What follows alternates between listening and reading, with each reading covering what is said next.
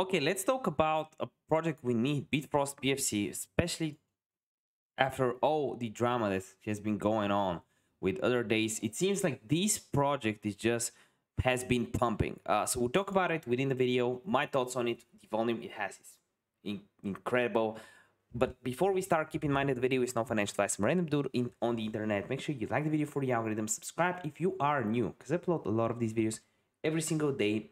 I'm also sponsored by a few companies like Bybit, but also PrimeXBT that have a really cool feature. You can just copy other people's trades, just like so. Just go on their co-vesting feature, follow any of these traders, see their this trade is up 17,000%, for example. Follow their trades, and if you use my link and my coupon code, you get 50% more than you deposit. Check that in the description down below. Plus, I also have my signals group. It's just 50 bucks a month. You can do your own trades, filter them out. It's on Telegram, and I do 5 to 40 signals that I send out on a daily basis. Check that in the link in the description down below as well.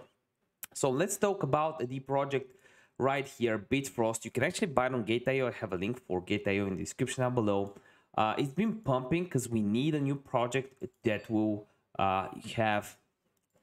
be connecting all blockchains. I actually believe in the project.